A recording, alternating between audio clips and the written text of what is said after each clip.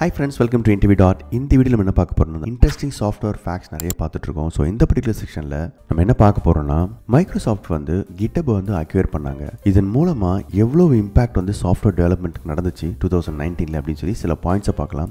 ரொம்ப இன்ட்ரெஸ்டிங்காக இருந்துச்சு, அதனால தான் உங்களுக்கு ஷேர் பண்ணலாம்னு நினைச்சேன். ஸோ 2018ல வந்து இனிஷியலாக இவங்க அனௌன்ஸ் பண்ணுறாங்க மைக்ரோசாஃப்ட் வந்து GitHub வந்து அக்வயர் பண்ண போகிறாங்க. ஸோ GitHubனா உங்களுக்கு சொல்லிடுறேன், இது வந்து கோடு ஸ்டோர் பண்ணுற ஒரு கோடு ஹோஸ்டிங் பிளாட்ஃபார்ம், ஓப்பன் சோர்ஸாக இருந்துச்சு. இது வந்து அக்வயர் பண்ண போகிறாங்க மைக்ரோசாஃப்ட். 2019ல இங்கே எடுத்த முடிவு பார்த்தீங்கன்னா மிகப்பெரிய இம்பாக்ட் வந்து சாஃப்ட்வேர் டெவலப்பர்ஸ் மத்தியில் கொடுத்தது வேர்ல்டு வைடா. அக்விசிஷன் வந்து June 4th 2018 அனௌன்ஸ் பண்ணாங்க. ஆனால் ஃபைனலாக பார்த்தீங்கன்னா ஃபைனலைஸ் பண்ணது வந்து October 25th 2018. மேஜர் இம்பாக்ட் வந்து உலகமே பார்த்தது வந்து 2019ல தான் வந்து ஒரு இம்பாக்டை பார்த்தாங்க. ஓகேங்க, அக்யூர் பண்ணிட்டாங்க. இதோட மொத்த வேல்யூ என்னன்னு பார்த்தீங்கன்னா 7.5 பில்லியன் இன் ஸ்டாக். அதுக்கப்புறமா GitHub ரீச் பண்ண அந்த டெவலப்பர்ஸோட நம்பர்ஸ் பார்த்தீங்கன்னா 40 million, which is really amazing. So இந்த மேஜர் அக்விசிஷனை வந்து டிரைவ் பண்ணவங்க யாரும் பார்த்தீங்கன்னா சத்யா நடேலா தான், towards open source development. Okay, GitHub வந்து மைக்ரோசாஃப்ட் அக்யூர் பண்ணிட்டாங்க. அதுக்கப்புறம் பார்த்தீங்கன்னா வேர்ல்டு வைட் டெவலப்பர்ஸ் வந்து saw increased Microsoft support for open source projects. இதனால என்ன ஆச்சுன்னா the tools like Visual Studio, TypeScript, Azure DevOps அப்படின்னு சொல்லி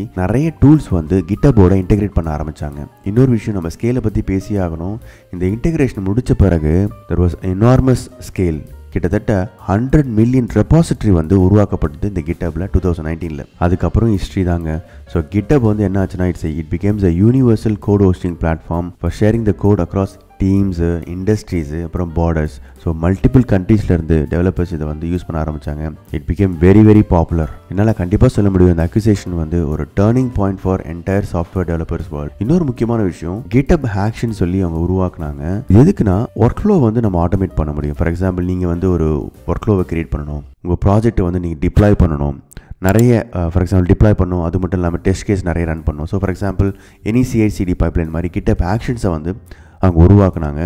it was increasing the productivity actually. இன்னொரு நல்ல விஷயம் அவங்க உருவாக்குனது வந்து GitHub ஸ்பான்சர்ஸ். உங்களுக்கு தெரியும், ஓப்பன் சோர்ஸில் வந்து நமக்கு வந்து ஃபினான்ஷியல் சப்போர்ட் கிடைக்காது. ஓப்பன் சோர்ஸ்னால் யார் வேணாலும் வந்து புல் ரிக்வெஸ்ட்டை கிரியேட் பண்ணி அதை புஷ் பண்ணலாம். ஓப்பன் சோர்ஸ் லைப்ரரிஸே பார்த்தீங்கன்னா நிறைய சாஃப்ட்வேர் டெவலப்பர்ஸ் அவங்களோட டைமை ஸ்பெண்ட் பண்ணி அந்த லைப்ரரிஸை உருவாக்குவாங்க. அவங்களுக்கு ஃபினான்ஷியல் சப்போர்ட் எதுவுமே கிடைக்காது. ஆனால் GitHub ஸ்பான்சர்னு சொல்லி ஒரு கான்செப்டை உருவாக்கி அவங்களுக்கும் ஃபினான்ஷியல் சப்போர்ட் பண்ணணும் அப்படின்னு சொல்லி இந்த கான்செப்ட் அவங்க உருவாக்குனாங்க. இது ரொம்ப ரொம்ப helpful for all the developers who are contributing to open source. So இந்த மாதிரி நிறைய பாயிண்ட்ஸ் வந்து மைக்ரோசாஃப்ட் அக்விசிஷன் இன் GitHub பற்றி படிக்கும்போது எனக்கு தெரிஞ்சுது. அதனால தான் உங்களுக்கு ஷேர் பண்ணலாம் நினச்சேன். உண்மையாகவே இந்த அக்விசிஷன் வந்து உலகம் முழுவதும் ஒரு இம்பாக்டை உருவாக்குச்சு. உங்களுக்கு இந்த இன்ஃபர்மேஷன் யூஸ்ஃபுல்லாக நினைக்கிறேன். என்னோட சேனலை சப்ஸ்கிரைப் பண்ணுங்க for more tech videos. Thank you so much for your support and all the best for your career. Thank you.